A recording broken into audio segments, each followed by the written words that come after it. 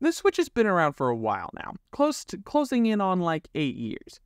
But there's been so many games. Nintendo's released like 77 games on the Switch themselves that they've made from their first-party studios, and not all of them are good.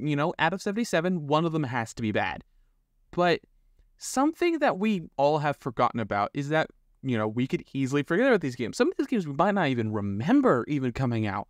Like, the first game on this list, ARMS. When was the last time you heard anybody talk about ARMS?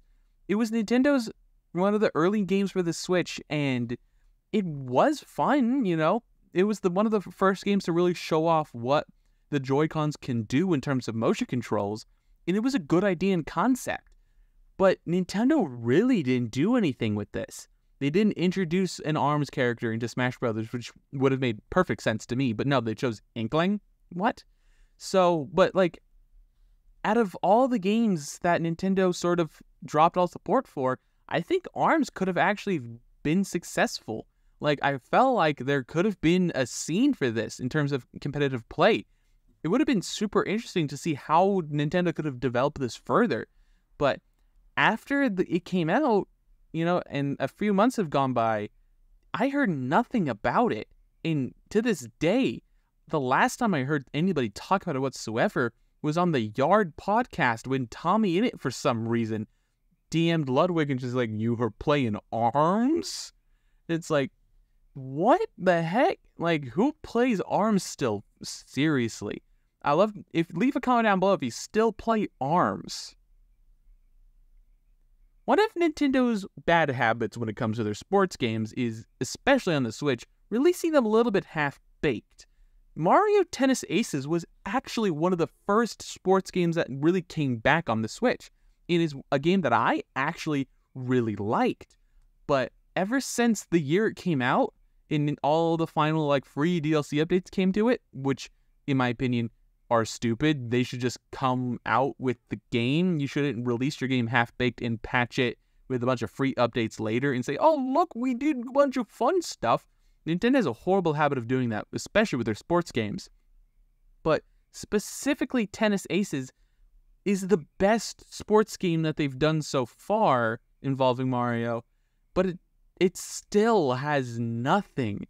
The matches are so boring. The maps are lifeless. It's the same stuff over and over again. It does have a story which is interesting, which you don't see often with these Nintendo sports games. It has a campaign, but you don't really get invested. It's just kind of boring. There was just no depth to it.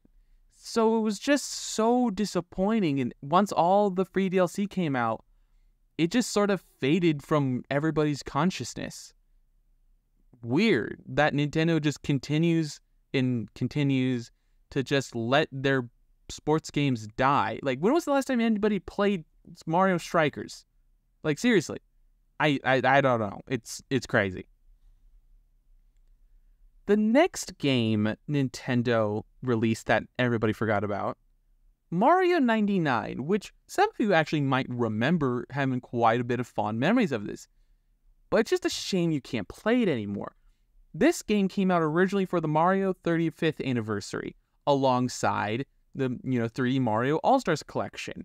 So this game was actually fairly popular, and Nintendo decided to have it timed exclusiveness to this game that baffled us all. Once it hit March of the following year, the game would be deleted and nobody can play it ever again.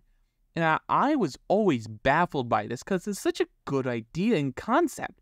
And it was actually very popular, more popular than the other two 99 games that they've done to that point, but which being Pac-Man 99 and Tetris 99, which I liked Tetris 99, but I didn't really play it after that first weekend it came out. But Mario 99 I came back to fairly regularly. But once that sort of a date passed and the game deleted itself and nobody could play it ever again, it seemed like it just evaporated out of everybody's memory, except those who played it diehard. So it's really sad to say that this is one of the best fucking Mario games that Nintendo's made, but it just is gone now. You can't play it anymore. You might be able to play it on an emulator, but I never thought about that until right now as I'm recording this voiceover. I don't know how that would work, but it would be super interesting to see how that would work. Because, Nintendo's never bringing this game back unless there's some sort of anniversary or something. The next game is not necessarily forgotten because it's still fairly popular in the fighting game scene, but Pokemon Tournament DX originally came out on the Wii U, then got a sort of deluxe edition that came to the Switch. And it came out during the first year of the Switch too. So it was actually sort of played a lot more than it probably would have if it, didn't come out when it did. But since then, and truly getting overshadowed by so many other fighting games that came to Switch since then, I don't really hear a lot of people talk about this anymore. Because I feel like ever since this game came out, only more and more and better games have come out that sort of capture that casual fighting game audience much better than this sort of Tekken style, more technical fighting game did. So all the casual players that were playing this immediately switched to Smash Brothers once that came out a few years later. So unfortunately, this game didn't necessarily die or be forgotten by, a lot of popular diehard players, but it was forgotten by the general public, and sadly, most of them haven't ever come back to this again by the sheer fact of, why would you when you could play Smash Brothers or play one of the other 50 bajillion fighting games on the Switch?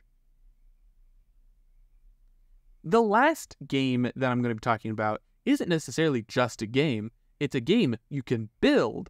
Nintendo Labo was a very interesting idea and concept, and would later get a bunch of different, cardboard additions to it. The whole idea of Labo was build things in person to play games in a unique way. And it was super creative, and I loved it in concept. But it ended up being super tedious to build the stuff.